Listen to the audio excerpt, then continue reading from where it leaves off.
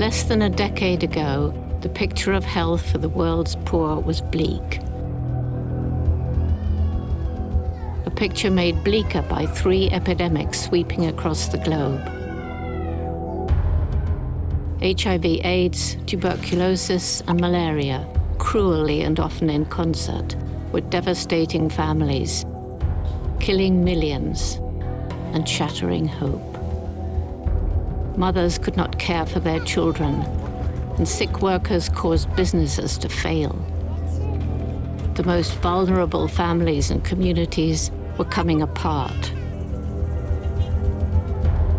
Entire nations were being brought to their knees.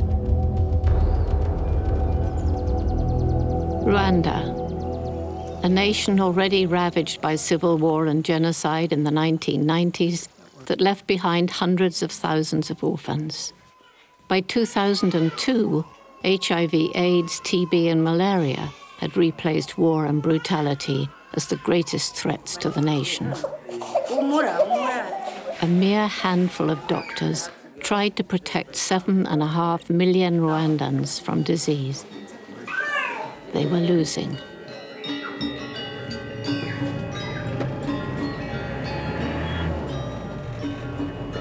Indonesia, the world's 4th largest nation. HIV/AIDS, tuberculosis, and malaria were brutalizing society's poorest and most vulnerable. Hundreds of thousands of women and children bore the brunt of the suffering. Ethiopia, a nation reeling under the onslaught of the 3 diseases, its healthcare system struggling to meet the challenge. The deadliest form of TB, multi-drug-resistant tuberculosis, spread unchecked. Fear and ignorance cast thousands of people living with HIV from their villages. Children were orphaned in droves. These countries typify the scope of the problem that enveloped entire continents. The world community came together to address these crises across the globe. It was apparent that money alone would not be the answer.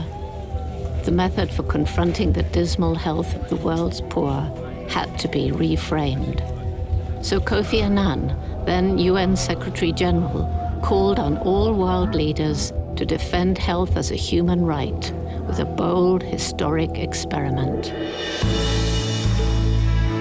The Global Fund to fight AIDS, tuberculosis, and malaria. The fund empowers countries to develop and manage their own plans to tackle these epidemics. So that means it's really what expressing our need according to our policy, our strategy. Diverse partnerships bring all stakeholders into the fight. Local resources are marshaled to increase access to healthcare in every community. Between 2002 and 2010, the Global Fund has committed over $19 billion in 144 countries.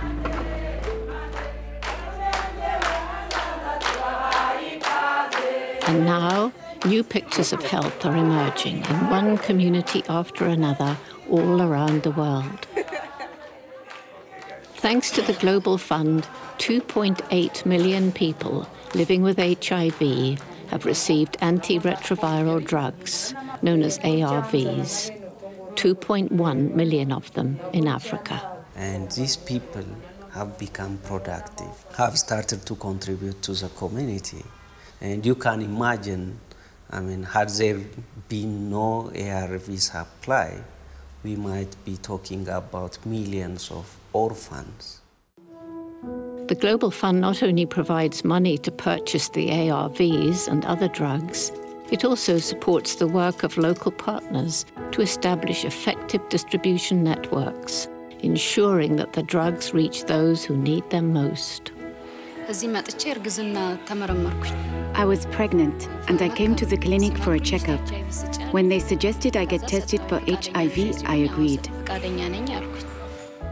At the Adama Health Center in Ethiopia, women such as Serkalam Tilahun get counseling, treatment, and support. When I tested positive, I was scared. But the people at the clinic showed me how to live. They were very sensitive to me. Serkalam's treatment prevented the HIV virus from being transmitted to her unborn child. They told me they could keep my baby from being infected. But I was still scared. When my baby was born healthy, I was so relieved. Serkalam and her baby daughter Marta, like hundreds of thousands of other mothers and children, now share a brighter future, a new picture of health. If you look at me now, I am healthy and I can work. But if you'd seen me 3 or 4 years ago, I was sick. If the Global Fund did not support clinics that provided HIV medicines, I would not be here to talk to you. Because of them, I am thanking God. And I say bless you.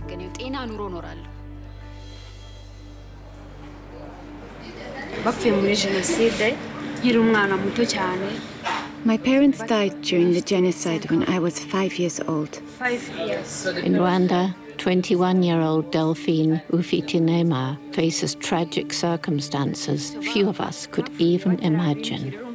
My parents were HIV positive, but they hadn't told me, and they hadn't told me I was positive too. I went to live with my aunt. She knew, but she didn't tell me either. When I was older, I went to boarding school and I got sick, so I came to this clinic. When the doctor told me I was HIV positive, it was such a shock. I did not know where I was. Fortunately, Delphine was at the Track Plus clinic in Kigali. Its services include HIV/AIDS support groups for children and adolescents. The people at the clinic put hope into my heart. They told me even though I am living with HIV, I am not so different from other people and that I can live a healthy life.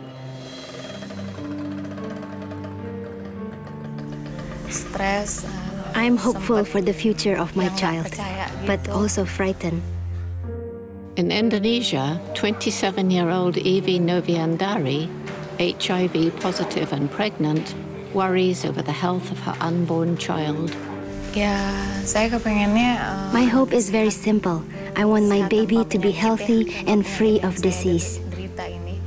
Chances are good that Evie's hope will be realized, thanks to clinics like this one, funded by the Global Fund. But availability of ARVs and treatments to prevent mother-to-child transmission of HIV are not enough to halt this epidemic. One remaining barrier is the cruel stigma of HIV infection, which has caused many people to be disowned by their own families and shunned by their communities. I got infected in 2003. At the time in Indonesia, there was very limited information about HIV and AIDS. I was discriminated against by society. I felt the stigma, especially from my family. When I moved to this town for a teaching job, I rented a room in a house, but then the people found out I was HIV positive, and they kicked me out. I lived in 7 different houses that month. No one would let me stay. I had to sleep in my office. Slowly, after my family got informed, they supported me. This support means everything to me. That's why I want to support others. I decided I must gather others like me who are suffering from the stigma and start an association to let people know the truth about HIV. Now I am the director of the Dawn of Hope Recovery Center, and I counsel some of the people who once evicted me. Today, they see me as a leader, not just some man with HIV. The stigma of HIV is finally, slowly being eased. I believe that the best thing that has decreased stigma is access to treatment, because HIV was no longer a death sentence. In the late 90s and early 2000, they were afraid because they knew that that young person will die, and they were totally terrorized because they don't know what to do. But now with treatment, counseling, etc., people are more secure and can handle the problem.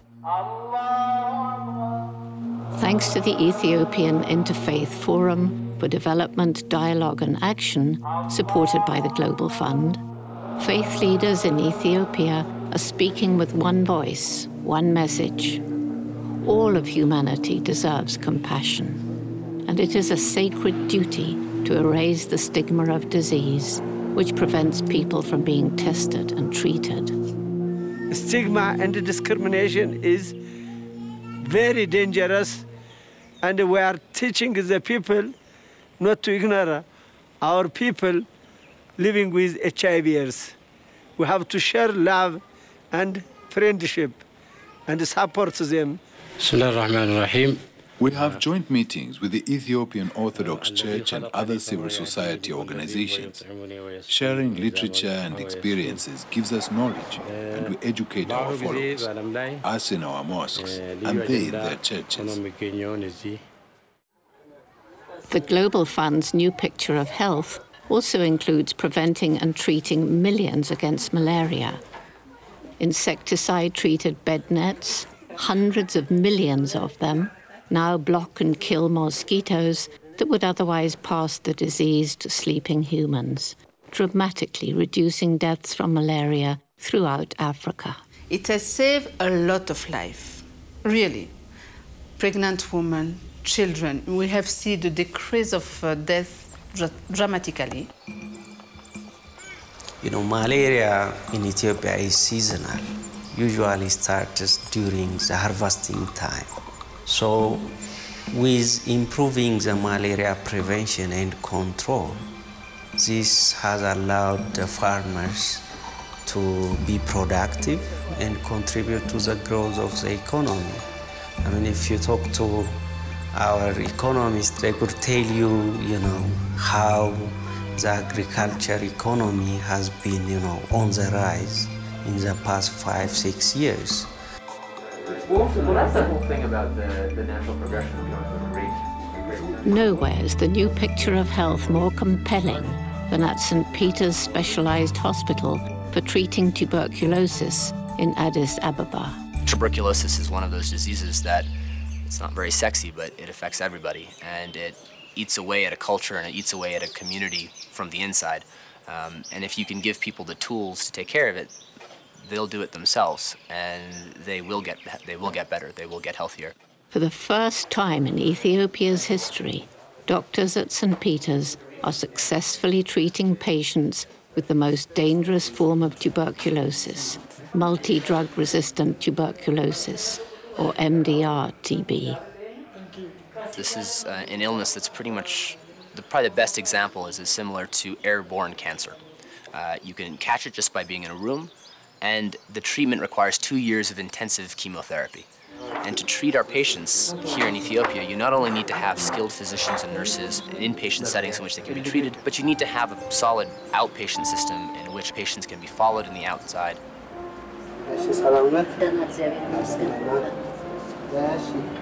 Ferns Georges suffered from MDR-TB for 2 years before Global Fund supported programs made it possible for her to get the treatment she needed.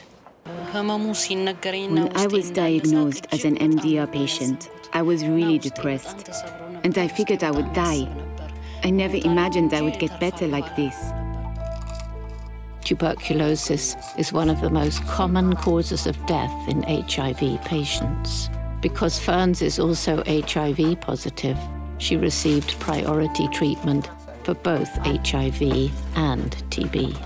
Though my income is low and my life is not very comfortable, after getting treatment I am so much happier. I feel healthy and I'm getting better every day.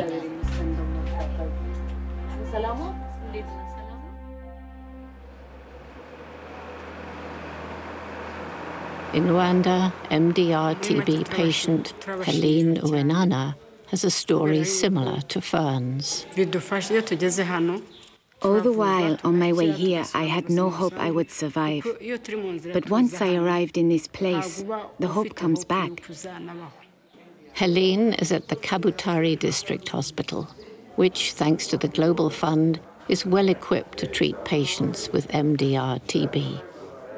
She thinks she knows how she may have contracted the disease. I was a nurse taking care of so many patients with TB, so maybe I caught it from one of them. But I still hope that I can get well and return to work caring for these people once again. Construction engineer Emmanuel Nyaminani, another MDR TB patient at Kabutare, expresses gratitude for the care he receives. He is now able to work and support his family and community. This place means everything to me. I could never afford this treatment on my own.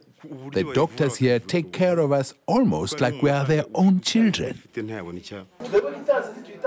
The Global Fund's new picture of health is multidimensional, supporting programs that provide care beyond any single disease.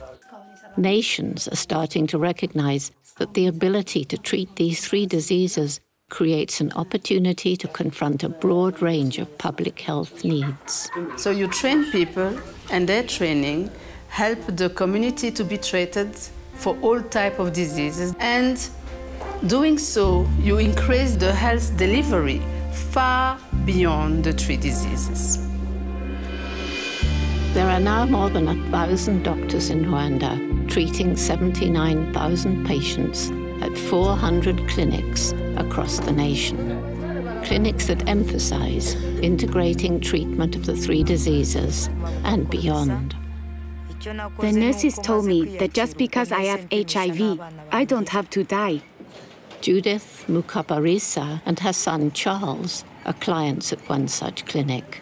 Judith's husband died of TB and may have had HIV as well. Judith and Charles are both HIV positive. They are treating Charles too, and he is okay. The clinic doesn't just treat HIV. They take care of all our health needs. And because my husband has died, the clinic even helps to make sure I have a place to live. I say thanks to all who have helped us.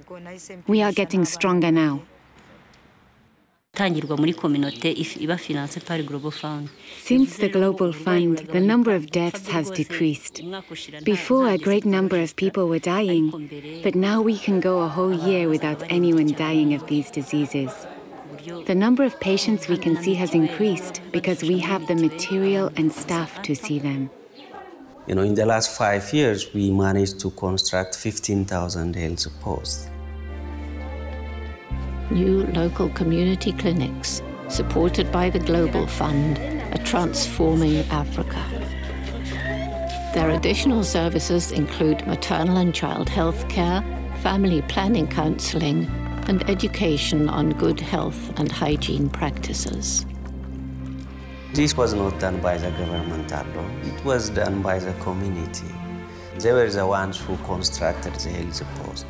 The government might have provided some cements to support the community, but the actual construction were actually done by the community.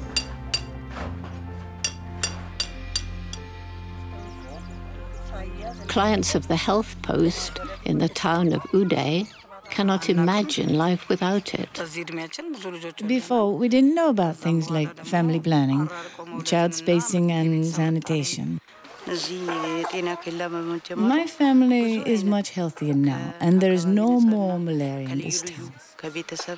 We've learned to avoid harmful traditional practices like pulling our children's baby teeth and female circumcision. I am HIV positive.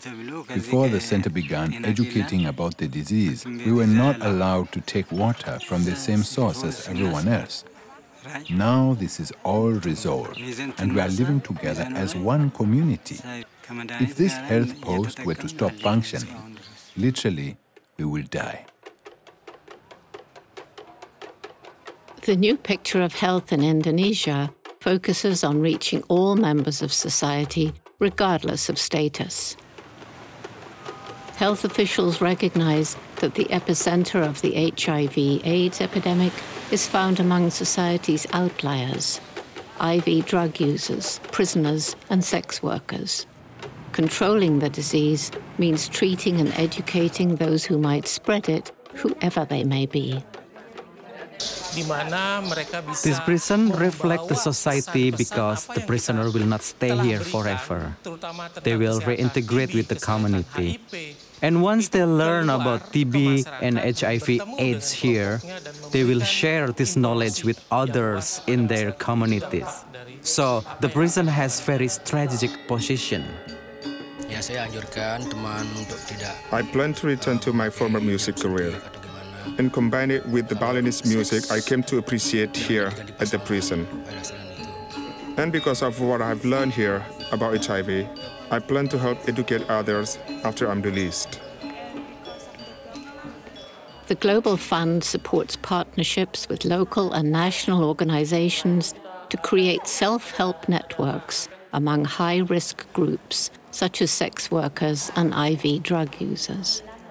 We encourage them to form groups, and then they form groups as a big support groups. We support them with knowledge, skill, funding, small funding, with assistance. I get support and training from the foundations, and I am respected in the community of sex workers. So I pass along my knowledge from the training to my peer support group, and they pass it along to others in the community. By emphasizing peer support and communication, vital information gets to people who might otherwise be unreachable through conventional means. The Global Fund encourages governments and communities, civil society and the private sector to join forces and coordinate their efforts. Industry leaders know that a healthier workforce means a healthier economy, and the cost of doing nothing is far too high. Global Fund-supported programs aim to increase productivity and create more robust economies. At the Dawn of Hope AIDS Recovery Center in Adama, Ethiopia, recovered patients build new clinics, make furniture, tend farms, or raise livestock. They earn a personal income and share the profits with the center. The Global Fund's support of such programs is building a legacy of health systems sustained by the communities they serve. Today we are expanding the center, and this new facility will also employ HIV patients and generate income by providing non-HIV medical services to the community. We hope this can be a model for our country and other African countries. Individuals, families, communities, and entire nations can now picture a healthier, better future. We are talking about the pillars of the community, mothers and children. The children are the future of any nation. The new picture of health includes stronger and more sustainable health systems, changing attitudes, healthier communities, strategic partnerships, rising economies, vast improvements in the health of women and children, proof that our investments in the Global Fund are beginning to reap huge dividends. Improving maternal health. Reducing the stigma of HIV/AIDS. Bringing faith and medicine together. Their progress is fragile and depends on our continued support. We're all connected. Our clinic is stronger. Our families are stronger. We are stronger. An investment in one life is an investment in all our lives. We are saving lives, and this is the most important thing you have to look at. Your investment is working. We cannot stop now. With your help, the world is moving ever closer to a new picture of health.